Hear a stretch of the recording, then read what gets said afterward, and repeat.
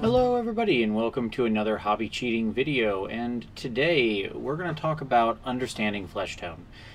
Flesh is one of my favorite things to paint. It's really fun, and what we're going to do today is going to be a fairly pinky skin tone, but it's still going to stand in for you to understand the basics of how to paint flesh on any model. I really like models with a lot of flesh, but I know that's often very intimidating, and there's no reason to be intimidated. So the first lesson here about flesh is it's generally better to start darker and build up. So with this model, I had zenithal primed it, and then I started with a nice thin glaze of Indian shadow through the airbrush. If you don't have that color, or you don't have an airbrush, a simple contrast paint or a wash of something like Reikland Flesh Shade could also get you there, or a thin glaze of a dark red purple color. Now I've added in a little bit of Daler Rowney Payne's Gray, and you'll notice I'm shooting at this, low angle, right? Just bringing shadows up under the muscle structure. This is, again, just defining volumes, but in a very broad way. When you're doing flesh tone, it's important to remember first that the entire volume of the miniature, i.e. the whole thing from top to bottom, is going to be lit more at the top than at the bottom, but each individual muscle is also going to respect that volume. So with that applied, I also applied some color to other areas, just because other areas of color near your flesh will affect your understanding and how you see the color. But with flesh tones, as I said, we start dark, and we do that so that we can build up. Flesh tones feel very natural when you sort of build them up, because then the darker, more ruddy colors slightly show through and influence the higher layers. And flesh is translucent. It's not transparent, but it's not opaque. Stick a flashlight to your hand and you'll see how translucent it is. So I've begun with a mix of the Indian Shadow and some Bugman's Glow here, which isn't that much different than my thin glaze, but I'm laying that down, just reinforcing the color. Now what I'm doing is just reinforcing, adding a little more Bugman's Glow. And you'll notice I kind of go over the muscles. At this point I do still heed some of those low shadows, but I'll sometimes connect to the tissue. The important part to remember here is that when you're highlighting muscle structures, you have to push the highlight all the way to the top. And when you have separated muscle structures, your first couple highlights should connect between the two.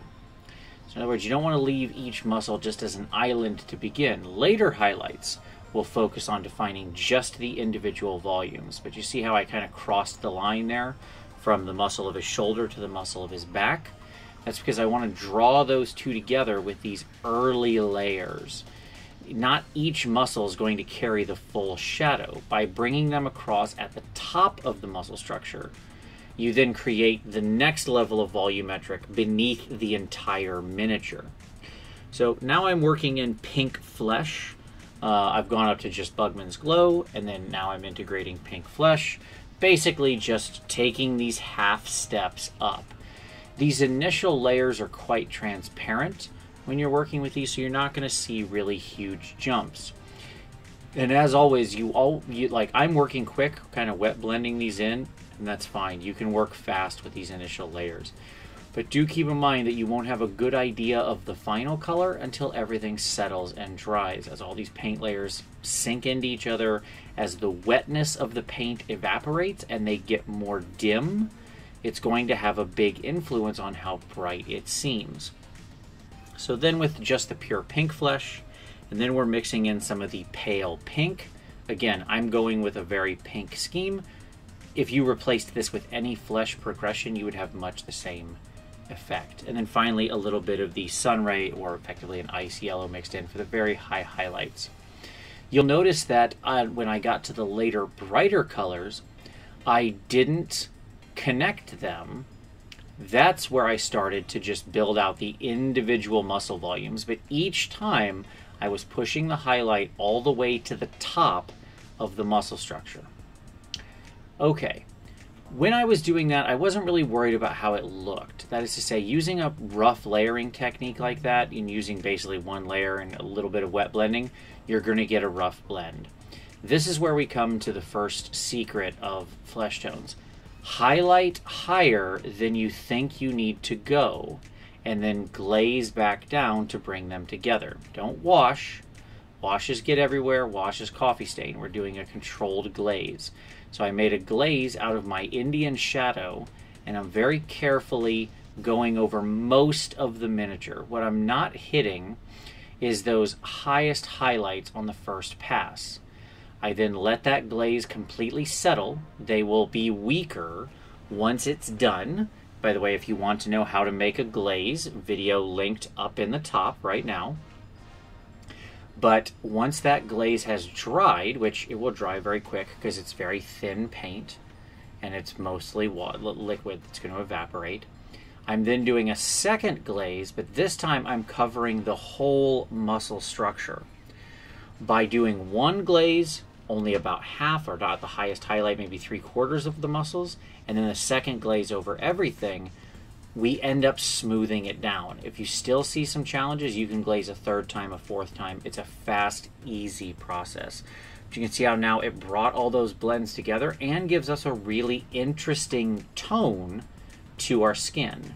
Now, if you don't want it to be quite this pink, you could glaze with your neutral mid-tone flesh tone and achieve the same result. So no matter what color skin you happen to be working in. We're going to continue the glazes here, and these will look stronger than they are. That's because they're wet and the light is reflecting back into the camera. But these are actually very thin glazes of my high highlights, my lighter colors. The important part to understand about skin is that, especially when people are outdoors or fighting, which is how our miniatures tend to be portrayed, skin is sweaty, which means it's not only translucent, it's satin. This is one of the reasons. Skin has everything. Contrast of hue, contrast of value, it's satin, it's translucent. That's why I think it can be so challenging, but it's actually just following some simple steps. So now I've taken my highest colors, which is some of the pale pink mixed with some of the sunray, or ice yellow, and I've glazed that over those highlights. And you can see how much brighter it looked when I initially put it on. As it's drying here in real time on camera, notice how much dimmer it's getting. But I'm glazing this up to, again, smooth it out and make sure we have that full run of contrast. The satin nature of skin means it needs to have high reflections. Now, it's not as bright as, say, non-metallic metal or something, but if you've got a sweaty person out on a sunny day, there's going to be some quite bright reflections. And so we want to make sure we capture all of that drama and that contrast. It makes the miniature pop, okay? Once those were dry, I went back in within a half step, so a mix of the pink flesh and the pale pink, thinned that to a glaze, and then did the next step down on the volume of the miniature. I also used that to connect over some tissue here, so not just doing the miniature, or sorry, the individual muscles, but doing some connection points, running a thin glaze over some of my deepest shadows to again connect all of that together.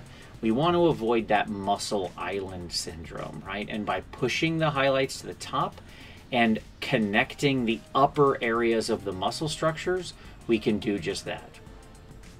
The other important element of skin is contrast of hue. Skin has a lot of reds in it. We have a lot of reds, a lot of pinks, a lot of purples, because there's blood right under the surface of the translucent skin. So here I've grabbed some magenta, but again, this is Chimera magenta. I didn't list that originally, I'm sorry. But you can use any magenta color you like, or any pinkish type color. You could even use Reikland Flesh Shade, and it would work fine. I've once again thinned this to an ultra thin glaze, basically a filter, and I'm running it along into the deepest shadow, starting with about 50% or 60% down on any individual muscle. I am running it into all of the shadows, again, to add color and tone to what would otherwise be more boring shadows. This adds that touch of vitae, of life, to the muscles. By adding those red tones, you make them more interesting. And that's really it.